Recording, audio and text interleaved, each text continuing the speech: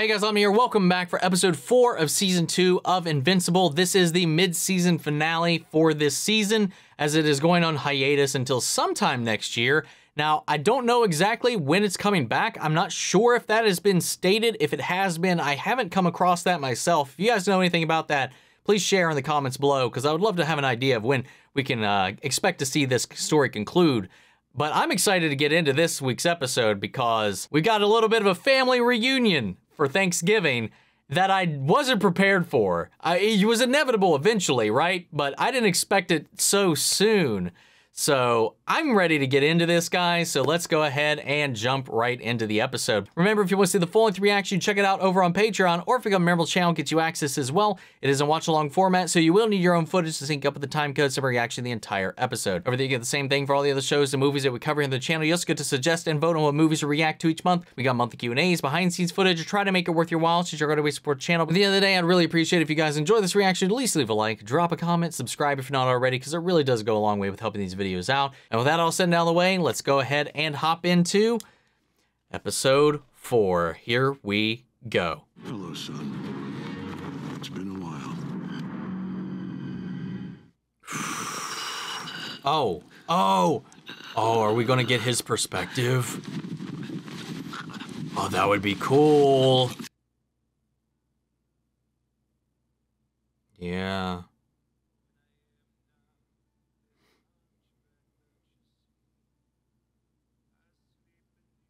Oh, wow. How long has he been out? Well, it's been a year, right? Well, in present day, it's been a year. Whoa. That's wicked. Oh, was he gonna give himself to it?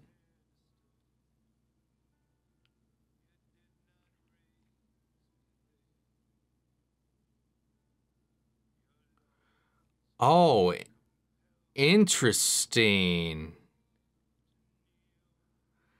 Oh, his hero instinct kind of kicked in.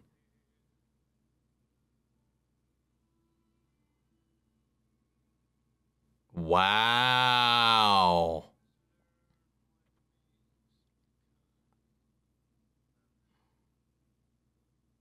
Wow. I'm not gonna lie, he looks pretty damn good like this. I don't know who you are, but we owe you our lives. Won't you stay? Tell us your name, where you come from. What did he say? I'm very curious what he said.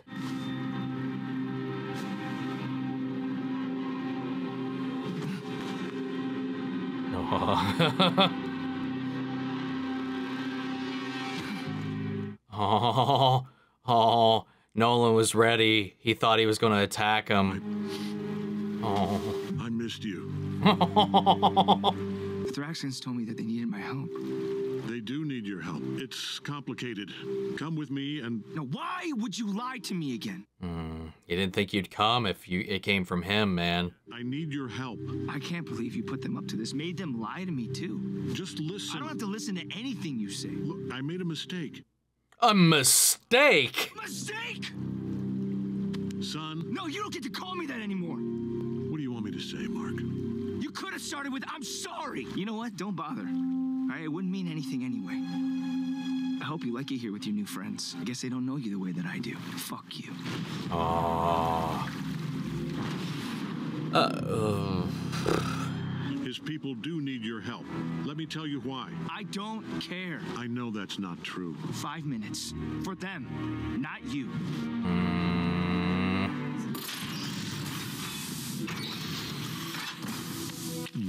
Oh!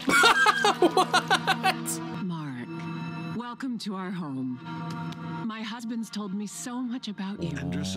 Wow. Seems like I wasn't too far off. Super glad you got to show me how great your life is without us.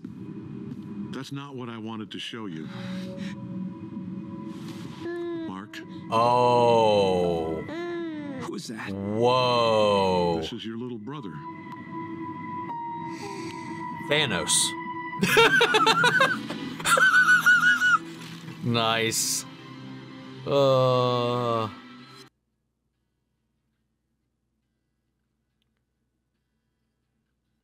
Oh, Debbie. God damn it, man. Why me? You could have taken Earth whenever you wanted. Why did you marry me? Everything we built. 20 years, and none of it was real. Only Mark. And you almost took him too. God damn, man. I never even fucking knew you. Why me? So sad, man. Hey, at least this time you know which is which. Not this time. Yeah. No, I was there. I remember the machine. Ha ha ha ha ha! Oh, wow. My experiences. Because You're the clone. clone. Debbie, it's Donald. Why did you look at me weird that one day? Huh? What was up with that? Could you elaborate? I'd really like some answers. Yeah, interesting, huh? Yeah. Need some answers. Oh, come the fuck on. We'll see where that goes. I don't even know what to say. A new wife, a kid. You just replaced us. Except, you know, bugs. That's not true. Mom's going through hell back on Earth, and you were getting it on with the grasshopper 2 seconds after you left. It wasn't like that. He's way older than 6 months, which means you were... Thraxan biology is different than ours. I didn't replace you, Mark. Could be right about that. We're only allowed to procreate with genetically similar species. Humans, for example. Oh. By now, Viltrum knows I've left my post. They'll track me, and they'll find this planet. When they do, they'll see your brother as inferior and kill him. And I can't stop them alone. We can stop them together. You almost killed me, then lied to me to get me here. He's your brother, Mark. You don't get to put that on me. Not after everything you did. What I did on Earth was unforgivable. But your brother and all these people will die without our help. You're the reason they're in danger. You signed their death warrant, not me. And now I'm asking you to help me save them. Damn. Fuck you. They're good people. How? How can I help? I couldn't even beat you. We can start training. Oh, wow. We're gonna need a montage. Oh no, it might not be. It might be too late. Oh no, because of Alan. Oh, fuck. No. Mark, get Andressa and your brother to safety. Where? Andressa will show you. Go, there's no time. Dude, we have no idea how he stacks up against other Viltrumites too, because he's been our only frame of reference, really. Shit.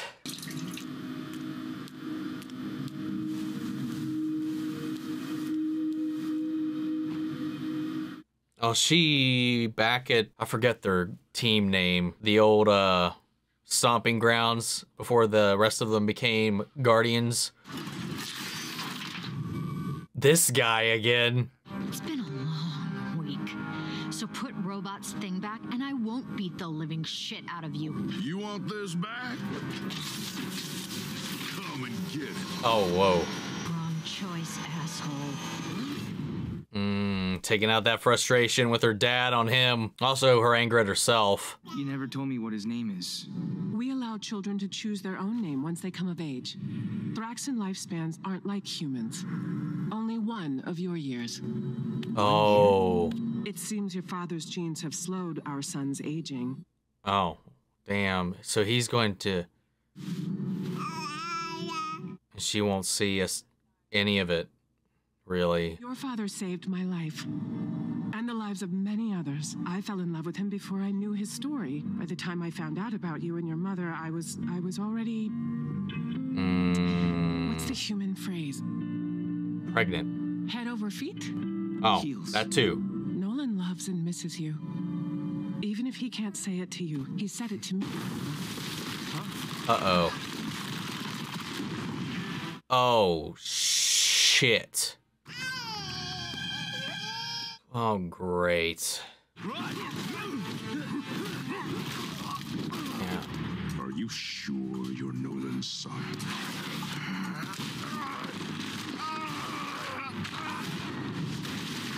Oh shit. Okay, here it goes, man. Yeah, Mark's not ready, but he can help everybody else while Nolan takes on the main forces.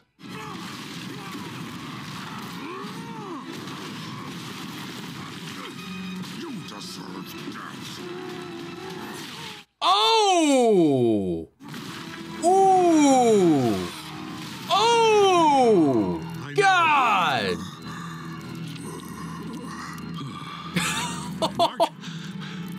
God damn. Are you okay? We're fine. Mark sheltered us. Good. Oh. Good. Andressa, go deeper into the caves. Mark, come with me. There's 2 more. I think she's being a little unnecessarily rough with him. Oh, what's the matter? You done already? Get up. That's right. Come on. We're not done yet. Wow, man, she's being very reckless.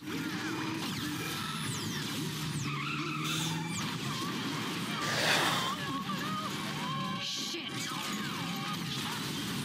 Oh no.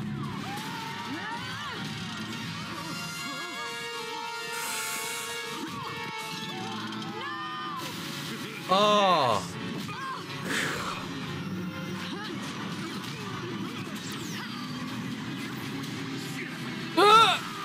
Nice. She lost her head, man.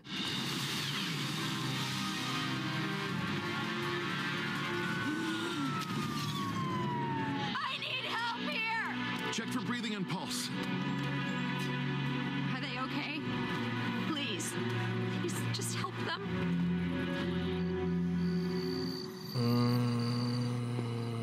I don't think that was looking too good. Fortunately, all that does too is prove her father's point a little bit more. No. Debbie, are you home? Can I come in? Oh. Yeah. You okay? I'm fine. I just...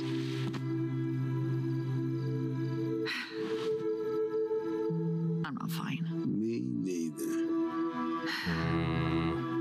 I always thought you were the strong one to handle your life the way you did. Nolan has superpowers. He's indestructible. That's not strength. That's having it easy. You've got strength. Living with Nolan, standing up to him, raising Mark the way you did. Hell, you're the real reason we're all still alive and not slaves. You said it yourself. Nolan was always off fighting something, and you made things work without him. Now, it's just official. You don't need the bum. No. You never did. Damn. Oh, shit. Oh. Uh-oh. Why does he have Cecil's password? It's been an honor, sir. Who are you talking to? Damn. And that's how he found out. That sucks. Damn, so much destruction already. Oh. Oh my god. Dad? Oh. Why do I care about them? They were weak. Short-lived. Barely a species. They shouldn't matter to me. That doesn't mean they should die. You don't understand! I'm not supposed to feel this way! Oh. How is this better? This is how you should have felt on Earth. There's the great Nolan. Yeah, he just can't compute what these emotions mean to him. They fostered on Earth and blossomed here. I'll kill you for what you did to these people. Then do it. because you're Nolan's son. I'll make this quick. Damn. You should worry about your son, Nolan. God. Whoa.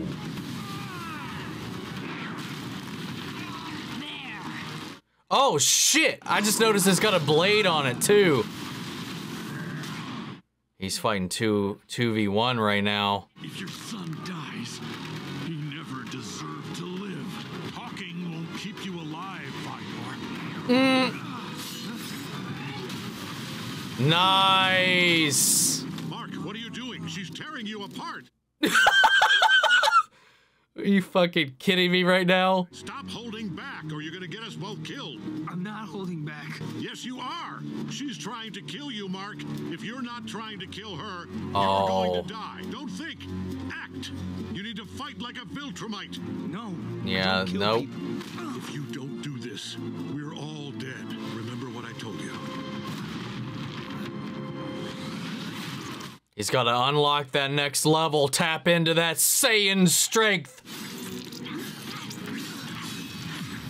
God damn, man. Yeah, here it comes. Ooh, got one, got another. God damn. When you got something to fight for, someone to fight for, that gives you a boost, man. Get her! Get fucked. Finally. Ooh. God, this is brutal.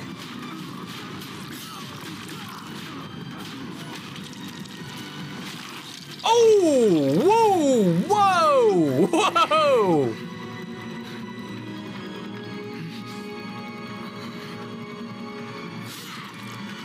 Oh, he couldn't deliver it. He hesitated. I'd say you fought well, but It's okay. Nolan got his, he'll get yours. Do you regret attacking my family now? Do you? Dad! Ooh! So close. Oh! Whoa! Oh my god! Whoa! Holy shit! Mark. Are you okay? No. Don't worry. It's over. Well, for Let me now. have a look. Oh! How is this motherfucker alive? He's literally holding his intestines! Next time you kill somebody, make sure they're dead. How are you not? It's done. Wow, just enough to deliver a what seemed to be like a backbreaker. I don't want Nolan's book money. Your money any longer. The Oh. survivors in Chicago need it more than I do, but you don't get something for nothing in this world, and you especially don't get something for nothing from you. Debbie? That's a good point. We take it, we feel we owe you. And I'm done feeling that way. If you change your mind... I won't. I'm proud of Debbie, man. Art really came in swinging for her, man. Wow, he's really getting out of here alive. Oh no. Dad. Mark, don't forget the good I did. My work, my deeds, my books. Oh. Read my books, Mark.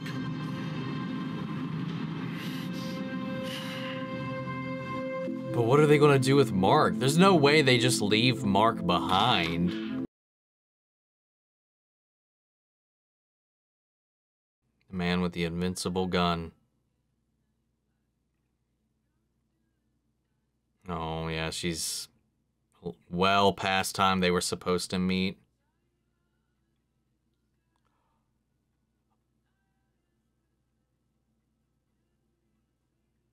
Yeah, I'm wondering, is he a clone or like a android? Oh, he's There's blood. Thank God. Oh. Oh. He could be an advanced one of, what's-his-nuts' robots. I don't know why I said it like that. Good. You're alive. My dad. What are you doing? Don't speak. Listen. Clancy. My name is General Krieg. You've survived your first true battle and proven yourself worthy of your Viltrumite heritage. Oh. Oh, fuck it. Your father will be executed, and you will return to Earth. You will assume his mission and prepare the planet for our rule. I know this may not appeal to you, so I'll put it like this. You can kill a few humans to convince them to capitulate, or we will kill millions if we arrive to find you or your planet still defiant against us. God damn it, We will man. check on your progress soon. And unlike your father, we do not change our minds. Sloppy welding, obviously the work of a clone. But it'll do. Yes, King Mauler. Wow. Why I didn't think of this sooner. Why stop at one idiot clone when I could have so many more? Wow, now that he knows, he's confident of making more, I guess. One of you is better in the kitchen. No wonder your bourguignon is terrible. You can't even make decent lemonade. Oh, he poisoned your ass? My bourguignon is exquisite, you jackass. And so is my lemonade. When it's not laced with a modified microdose, that is. Sometimes things are the way they are for a good fucking reason. Fair enough. All right, man. God, dude. Wow. Yeah, I can see where that's that's a adequate stopping point for the season, to take a break on that big old bombshell we just got left with. That was an insane episode. Insane fight. Dude, and people called me out, like last season, said I was stupid for thinking like any emotional or mental element had anything to do with their powers, when we saw evidence of it all throughout it. Every time Mark got angry, every time Mark went a little rabid, he got stronger. And, you know, every time, you know, it's linked to emotion in a lot of ways in very different aspects. So like when he saw all those bodies driven there and decapitated, mangled, and all that kind of stuff, when he was getting his ass whooped, that made him focus. Whether it's through rage, anger, or just a sheer drive to protect something, it allowed him to overcome. A survival instinct kicked in. It's just how this shit works, man. And we saw that, man. And we saw more of it here, and I love that. You know, when he's just, it still just wasn't enough. He didn't like go full on murder mode like Nolan wanted him to. He was still in control. He was still Mark at the end of the day. And, you know, that hesitation to deliver the final blow, it gave him enough to win the battle. He would have solidified that win if he followed through lethally, but he hesitated. That side of him, he still just can't kill. It's not who he is. You know, that got him gutted, and Nolan had to come and save face for him, and they did it. They did it. I mean, they took him on. Somehow, what's-his-face was able to cup his intestines in enough to get out of that cave, chase Nolan down, and give him a good old swift kick to the back to cripple him. At least for now. I was imagining he'll probably heal from it and recover from it, but they'll probably try to execute him well before that happens. Yeah, man, that sucks. That was a good fight, though. The way that Nolan was, he's still confused. Like, he did grow. We saw it. We saw it every step of the way. And he just buried it because he didn't know how to reconcile it with his Viltrumite programming, with his existence, with his purpose. He delayed his takeover. He delayed their entire plans. You know, he did all these things. You know, we saw it in the simple moments, in him being proud for his son and his baseball game, for his writing, for things he legitimately did do for Debbie. But when the time came, he buried that. He tried to swallow it. He tried to pretend that those didn't matter because he just can't understand why they matter to him. He wasn't raised to understand these feelings, but he clearly has them, And that's one of the reasons he left. You know, he feels some sense of remorse, but he doesn't know why. He just doesn't make logical sense to him in the way that they were raised in this survivalist culture. Like, he was raised to believe that your strength is what warrants your existence. Like, anything beneath them, anything that can't match them in strength, durability, longevity, intelligence, all these things isn't worth anything. That's kind of how they're portrayed. They go out, they conquer a place, and they try to lift it up under their banner and to kind of exert their superiority and share the wealth in a certain sort of way. You know, when he found himself caring for these seemingly insignificant moments, finding this emotional attachment to his wife, to his son, and he just couldn't reconcile with that. And then when it came to face the music, put his cards all on the table, he swallowed all of that to try to honor that purpose. And then when it came to exacting or delivering the killing blow to his son, he couldn't do it. So he ran, he fled. He already burned that bridge. He couldn't go back to Viltrum. He couldn't stay on Earth after what he had done. He became a man of nowhere. And then he found some solace here with these people, where that instinct that he developed and honed on Earth kicked in. When he was about to snuff himself out, throw himself into a black hole, he saw those people in danger and an instinct kicked in and he saved them. And that's something he learned from Mark. That's something he learned on Earth. And he couldn't reconcile that again. And when he met these people, they're frail, helpless. You know, they live so much shorter than even a human lifespan. And he just wanted to keep them safe. Like, that instinct kicked in. That fatherly, protective instinct kicked in.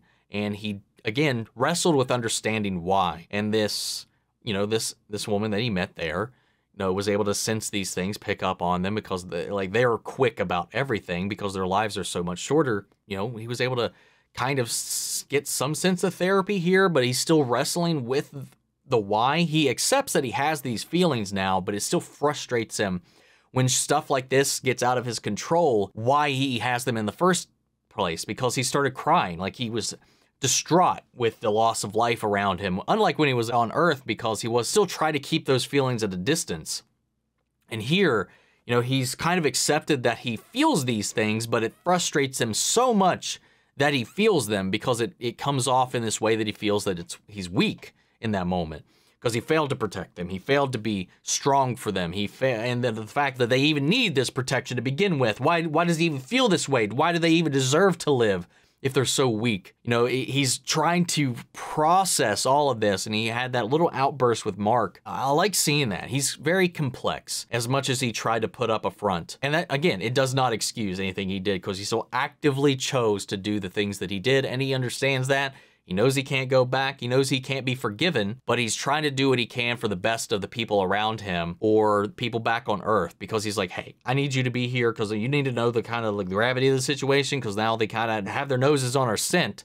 They're going to be coming here. And if I have any chance of staving them off, I'm going to need your help, because if they follow the trail here, they'll follow it right back to Earth. I mean, hell, fucking Alan already gave that away because they have a mole in the coalition of planets, so that's already a big old loss right there for them, and a big old vulnerability. It's wild how this is all like unraveling. But Nolan actually, now that he's kind of in a place where he's accepted this side of himself, he's trying to do better here. I don't know. It's really interesting, and it was very, very hard for Mark to process that, understandably, especially given the devastation that Nolan left in their fight, in his struggle, and the fact that he almost killed him himself. It got desperately out of hand. And to be in this situation where his father tricked him to come out there, to be offered this ultimatum, this information, this offer, this plea to do what he failed to do on Earth, it's crazy to him. And like it was interesting too, though, that lonely moment that he had with, I mean, essentially his stepmom, you know, when she was talking about the Nolan as she met him, and he was broken, devastated, distraught, destroyed by the things that happened on Earth and the things that he did to them. Like, he feels remorse. Again, maybe he can't compute it all, but he's processing that. He's working through it here. It's interesting to see that he's at least tried, and he didn't seek this. He didn't come here. He didn't impose himself upon these people. He saved them, and he was asked to stay. So it's not like Mark thought, too, that he was here to do what he was going to do on Earth. It's not that situation. But regardless, the fact that he fled his post is going to be a consequence that falls upon both of them regardless. And I love this episode for, again, I love the season so far for shining this light on Debbie. And the show's always really had a good focus on her, but her being able to kind of like find her strength and her purpose in just being that foundation behind what makes Mark who he is. You know, she's not putting enough credit on her contributions to his life, what she brings to the table, her own strength. Art put it beautifully. Nolan's invincible. He's bulletproof. He's all these things. He's got super strength. He can fly. The world's just easy to him because he doesn't have to worry about anything. You have all these things to worry about, to care about, to fear for, and you pushed through. You confronted him in your frailness, your weakness, physically. Like, he could have just, and she'd die, but she stood up to him and she gave him everything she was feeling without fear. That's strength. And she's passed that on to Mark. And I like that. I also like, speaking of that, Mark's anger that he's bubbling up with this whole interaction. When he approached his father, he still had that longing to hug him, but Nolan was so ready for him to throw hands because he was like, "Huh!" But Mark wrapped around him instead. It was just like, he couldn't help that he couldn't resist that part of himself that still sees in front of him the man that raised him. He still sees that even though he's still wrestling with all these fucking feelings. It's so beautifully done. And throughout the episode, we have Donald stumbling upon what happened to his original self. But I think he might be a refined version of whatever that, I forget that guy. The guy they kidnapped from the campus who was turning people into human soldier, robot, cyborg things. And this is like a refined progression of that, where he appears fully fine, even bleeds, but he's like armored beneath it. I mean, because that night he dented that knife when he stabbed himself, found his glasses, found the file of him being killed. I'm wondering where that's going to go. And also, coming back to Debbie, I like that she's finally cutting herself off from Cecil after that meeting. She's just like, hey, we can't be relying on everybody at this point. That money should be going to the people that got hurt in that mess, and we'll make our own ends meet. That whole incident with Eve has sent her spiraling.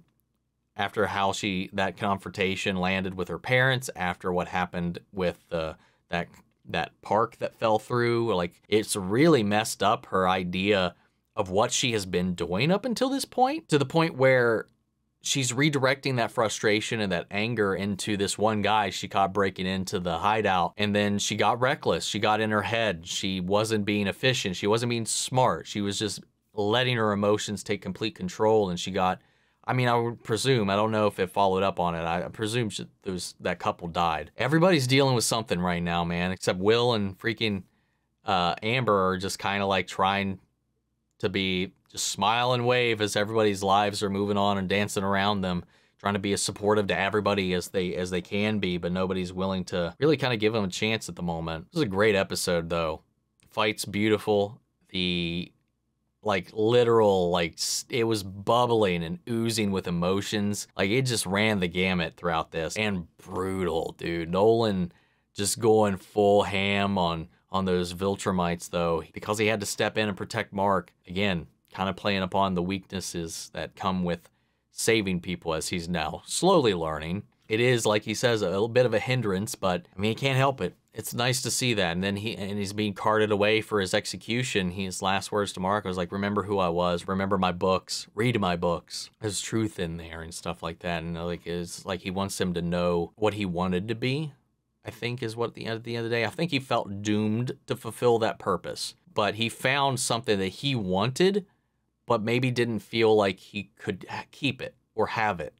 Maybe he thought it was a dream, that it wasn't something he could actually hold on to, because if he didn't do what he did, the Viltrumite Empire is just going to show up and wreck the place anyway. I don't know. I'm just very curious and intrigued and fascinated by Nolan's psychological breakdown. And now, because he somewhat proved himself in combat, which is the way that they see value in Viltrumites, Mark has kind of earned his place in their eyes to take Nolan's place as the arbiter for Earth. Either he goes back, fulfills Nolan's goal there himself on their behalf, or they will come and do much, much worse themselves. So, great. But, unbeknownst to them, Mark did, well, I mean, I assume, what's-his-face that should have been dead in that cave came out of there. I don't know if he killed the wife and the kid before he left, but presumably, we can assume, I think, that Mark's half-brother still exists. So if they don't know that, there's another half Viltrumite out there that might be able to back him up.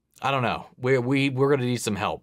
Mark did fine once he called upon some of that primal strength, but he still wasn't enough to, I mean, really, honestly, even come out of that fight all on top, all because of his inability to finish the job, so to speak. So we'll see how that goes when an army, more than one, anything like that, anything beyond this one-on-one fight that he had, it's going to be tough. We're going to have to call upon the entirety of Earth, or maybe other marks. We still haven't followed up on that at all. We have not seen shit from Angstrom or any of this multiverse stuff at all yet. What the hell? But guys, that's about all I got to say for right now. So I'm just I can't think of anything else I want to talk about or cover. So I'll just go ahead and pass it off to you guys. How do you feel about this?